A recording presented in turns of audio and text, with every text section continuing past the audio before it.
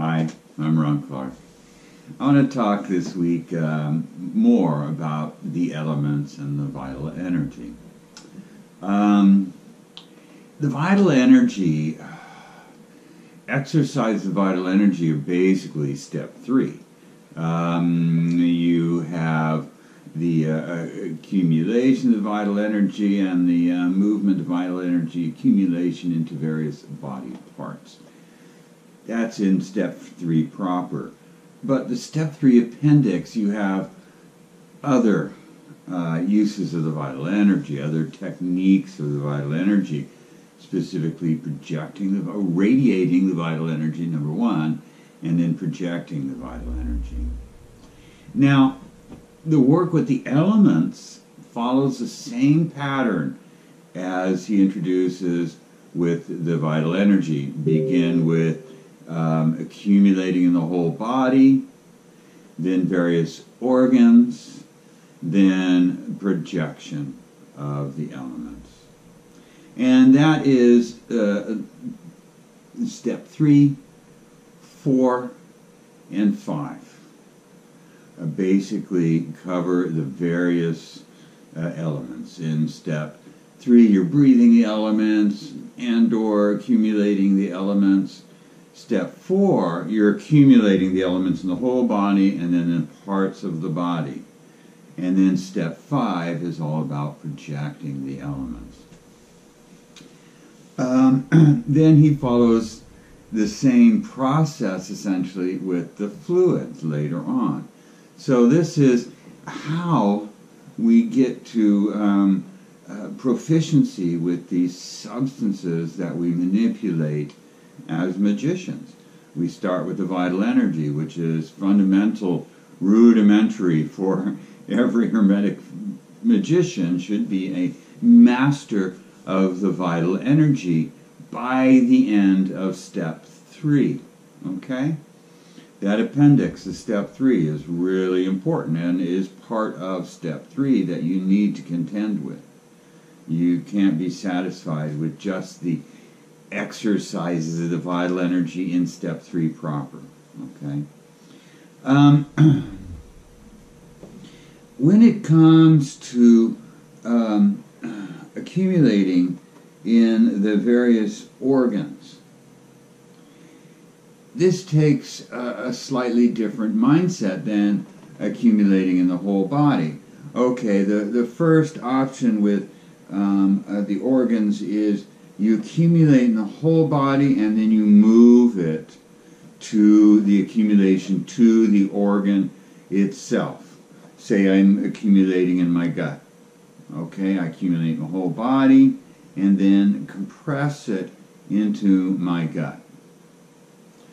The next option is to transfer my awareness into my gut. Okay?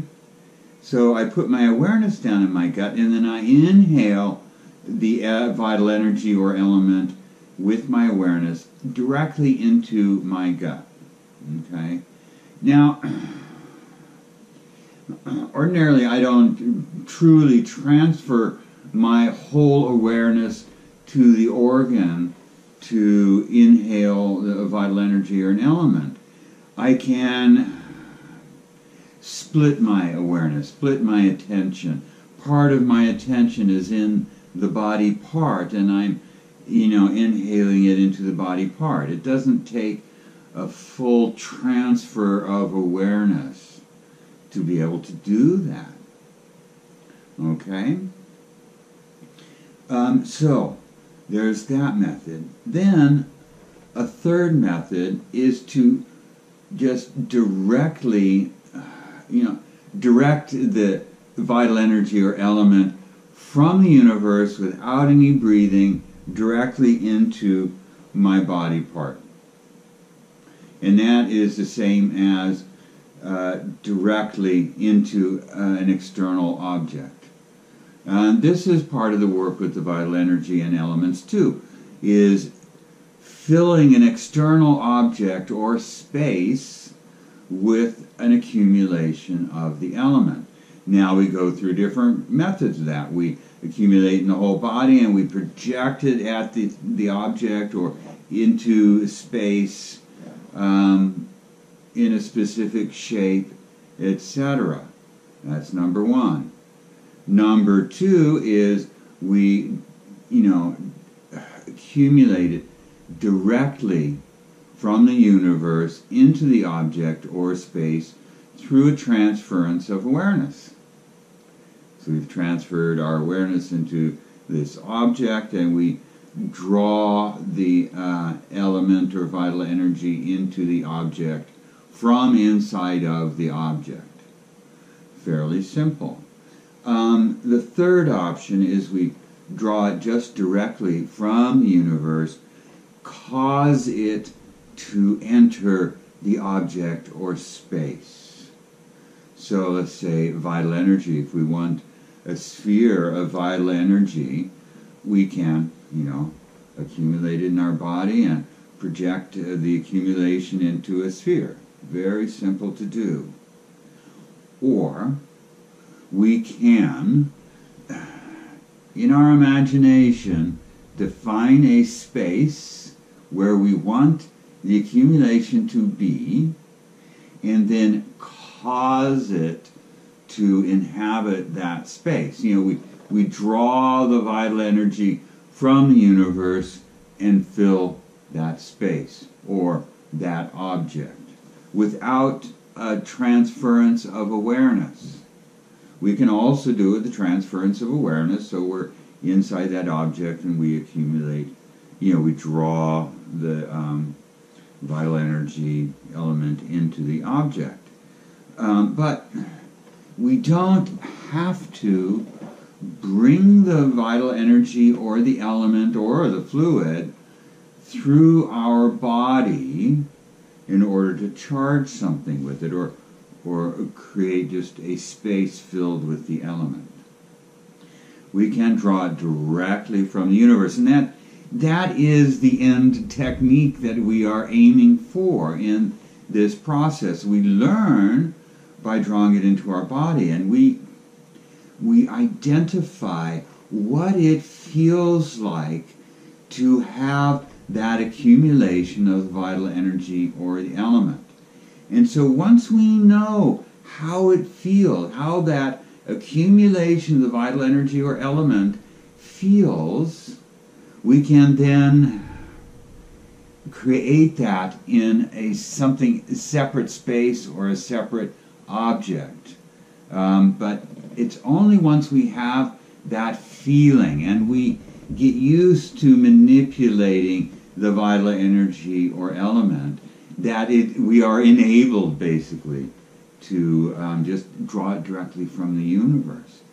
But it requires going through that process of, going through the body first and understanding what it feels like. So then we can imagine, what it feels like externally. For instance, the fire. It warms us when we accumulate it in our body. We feel the heat and that energy, the activity of the fire. Okay? So, when it comes to creating a sphere of fire external to us, we know what the fire really is, so we can grab it from the universe and cause it to accumulate in this specific area. And we feel the heat from the sphere. We feel that exciting energy, that stimulating energy.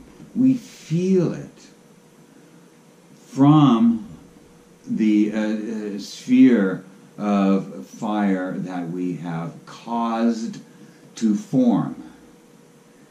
Okay?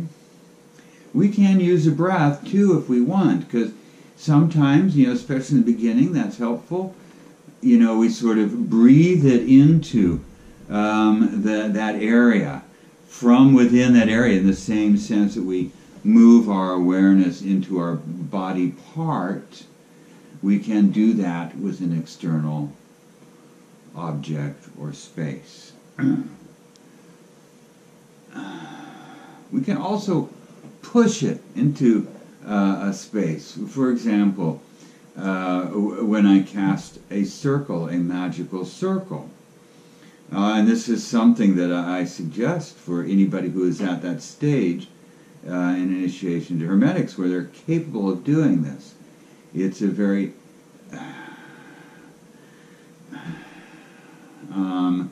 genuine way of casting a true magical circle involving the 4 elemental quarters. Okay? So, I turn to the east. I create a space, usually a very large space, sort of like a doorway, a sized space of the air element. And I condense it. I accumulate and condense the air element. And there it is. There is a feeling of endless openness, of floating, very lightweight feeling, and of calm. A very soothing feeling comes from the east, and this accumulation of the air element in the east quadrant of my circle. Then I turn to the south and the fire. And I accumulate the fire, and I feel the heat from this raging inferno to the south. There is literally an accumulation of the fire element in the south of my circle. And then we go to the west. And I accumulate the earth element. And it is grounding. It is solid. It is sort of paralyzing in its influence. And that's in the west, in my circle. And then I go to the north of my circle. And I accumulate the water element. Oh, it is so cooling. It is fluid. It's in the north, in my circle. So I have all 4 elements literally in the quadrants of my circle. Now, an interesting thing about doing this is each of these accumulations creates a sort of doorway to the elemental realm. It isn't necessarily a doorway, but it can become a doorway. This has to do with the density of your accumulation and your will. It can be a doorway, and you can, through these doorways,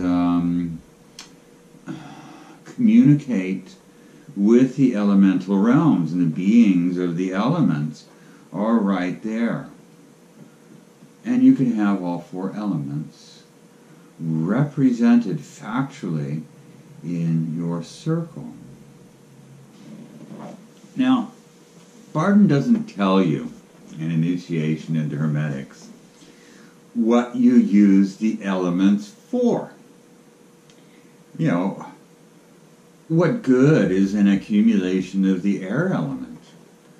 What in healing work does an accumulation of the air element in my spleen do?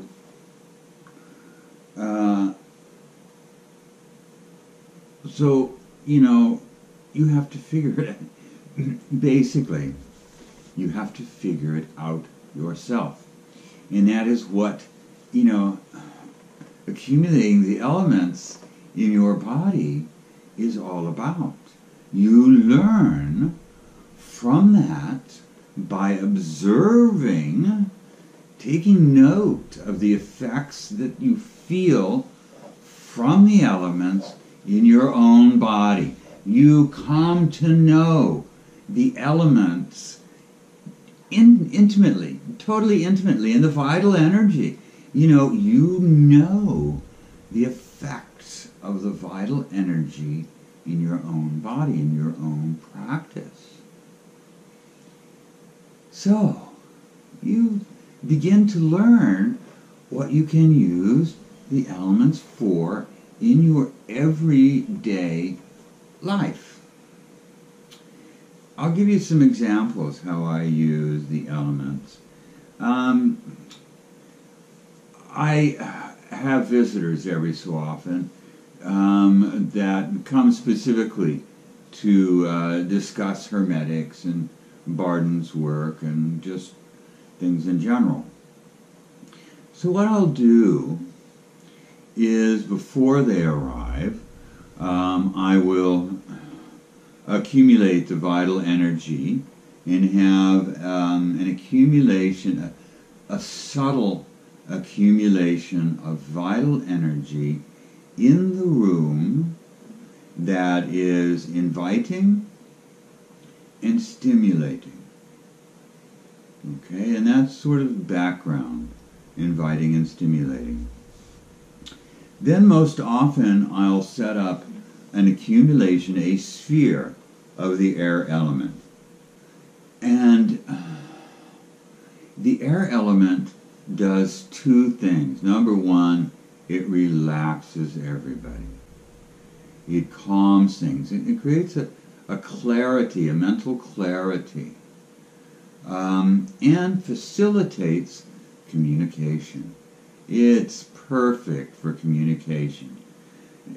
Clear, honest, relaxed communication. Sometimes I'll invoke, I'll create an accumulation of the water element. Now, I'm not projecting the air element into them. I'm just accumulating it in the room, in a sphere, so that when it's next to them, it influences them. When it's between us, it influences the both of us. So these are limited exposure kind of things. Sometimes I'll accumulate the water element. If I sense that we need some emotional honesty, some emotion needs to come into the conversation, there needs to be an emotional opening in this conversation, and the water element helps with that. If my guest is falling asleep, I'll either accumulate a little bit of the fire element to get things going, or I will, focus the vital energy into them, give them a little boost of energy.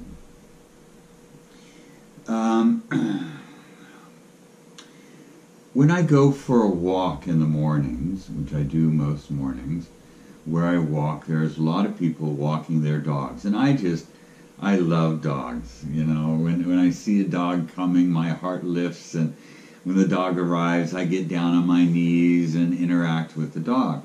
So what I do is I accumulate the vital energy in my hands.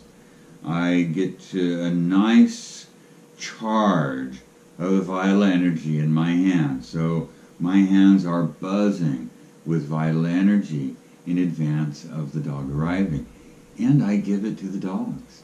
Most dogs just suck it up. They really like the healing of the vital energy. And I'll do the same. Anytime I'm going to encounter someone who needs a charge of the vital energy, needs a little bit of healing, is most often with vital energy. If someone has, a hand swollen with arthritis, I'll fill it with the water element, and that relieves it greatly. I use it in the crafts work that I do. A lot of it is very hard on my hands. There's a lot of tension, a lot of repeated actions that require a lot of muscular tension and exertion of my hands. And periodically my hands will be very tired and very stiff. Water element takes it away in just a second. So I accumulate a little bit of water into my hands, and they are quickly repaired, and I can go back to doing more of the same damage to my hands. Yeah, there's just a million uses, especially for the vital energy. Uses of the elements are element specific, you know. But the vital energy is very universal, basically. It's not good for calming situations down, but it is good for stimulating and for healing. For enacting one's will, it is always very good. I use it a lot with my computer. The mechanical structure of my computer, I've been doing this for years. Vital energy, sometimes the Adonai light, and sometimes the Catholic brilliance have all kept my computers going for years. So there are just a million uses one can put the elements and the vital energy to, and that's the point. You've got to go out and use them. Now that you are discovering them, you have to make use of them. And the more you make use of them, the greater your mastery over them becomes. The more variety of circumstances in which you can employ them, the more readily you can make use of them. So in those times when it's like really needed, it's right there. It just becomes automatic, and you don't have to go through inhaling 30 times to build up an accumulation. It becomes instantaneous, and it's drawn directly from the universe in the end. This is where you are heading with these exercises in the vital energy, the elements, and eventually the fluids, is to draw it directly from the universe. That's where it's coming from anyhow. It's just, we have to teach ourselves how to do it. It's the simplest thing in the end, but it's hard to get there. Well, not hard, it just takes work, repetition. Like all things in your magical training, you do it often enough, it becomes easy. Okay. Oh, and the earth element. The earth element is very grounding. If someone is just wacko, just going all over the place, mentally and energetically, a bit of the earth element is very grounding, very solidifying for the consciousness of the individual concerned. It's very healing for all sorts of psychological issues, because the earth element is integrating. It brings the consciousness together into an integrated unit. It also brings people into the immediate present moment. If someone is lost in reminiscence or fantasizing about the future and what ifs, a good way to bring them back to the present moment is with the earth element. Okay? Now, anytime you have an accumulation of an element, you've created an imbalance. It is an imbalanced state. For that reason, we accumulate the elements in ourselves, and then we release the element, so that we're not creating a permanent imbalance in ourselves. We never want to accumulate the element and just leave it there. And the same goes for when we accumulate, and when we project an accumulation of the elements into another person. We never want to just leave it there, because we are creating an imbalance. An imbalance can be healing, and a balance is effective. It affects change, but we don't want to leave it there. We don't want to create a permanent imbalance. So we, project our accumulation and give it time to take effect. Give it time, just like we do in our own body, till we sense what change is happening. We give it time to create that change, that the imbalance, of necessity creates. It creates an internal movement, Anytime you're imbalanced, you compensate or you fall over.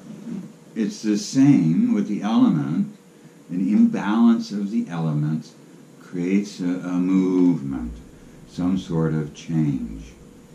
So, we project it long enough for that change to occur, for that change to begin. It's very homeopathic in a sense. And then we release the accumulation. We disperse it back to the universe. So there's no longer an imbalance.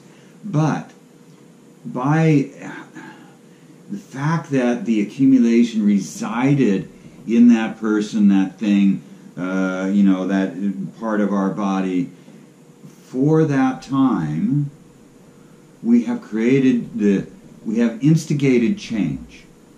And that's what I mean by being homeopathic.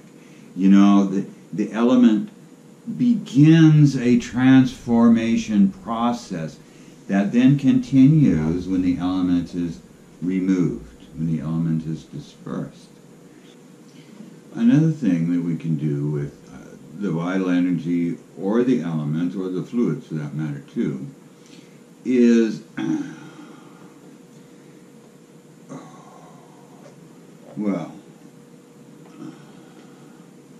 for example, I can fill this obsidian sphere with the earth element, and it will hold that accumulation of the earth element because it is obsidian and it has this affinity for the earth element that is physical. I can create an accumulation of the earth element in here that is very dense accumulation. It makes the obsidian sphere doubly heavy. It's already heavy, but whoa. And it will hold on to this accumulation. It will keep that accumulation until I release it. Like 4 months, undiminished. It will have this accumulation of the earth element for as long as I want it to, basically. Crystals are very good for this sort of operation. Now, I would use a quartz sphere for the fire element and create an accumulation of the fire element that is permanent. So and then I would cover it with silk. So it would be covered in silk and it would not affect its environment until I remove the silk. And then, the accumulation affects the room, essentially. Cover it with silk. So I would have at my fingertips sources of the 4 elements at a moment's notice without the need of going through the accumulation process. Of course, that doesn't take any time these days. But so, clear quartz for the fire element. Perhaps, clear quartz also for the air element. Clear quartz also for they work for all of the elements. They will work for all the elements, but you can use crystals that have more specific affinities with these different elements. For example, with the air element, fluorite is great for the air element. Tourmaline works nicely for the water element, as do the finer gems. Sapphire is really nice for the water element as well. Turquoise works very well, especially well for the water element. So, you can have these 4 specimens around your home, fully charged with accumulations of the elements, covered in silk that you can then expose at any time they're needed. You can also do the same with the vital energy, with pretty much any object you choose. Have an accumulation of the vital energy, really dense accumulation that is there ready at a moment's notice in this way. One important thing that I neglected to mention in my last video about the elements and vital energy was the issue of relaxing when you're accumulating the vital energy and the elements. The tendency is to, really strain with the inhalation and really sort of suck it in. And that's helpful in the beginning, but you want to get over that. You want to relax into it, so any inhalation will draw in the element.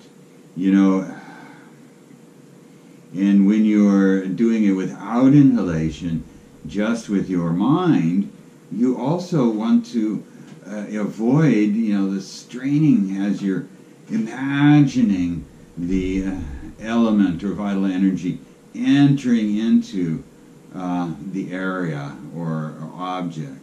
You don't have to do that. That's just your mind, It's not necessary.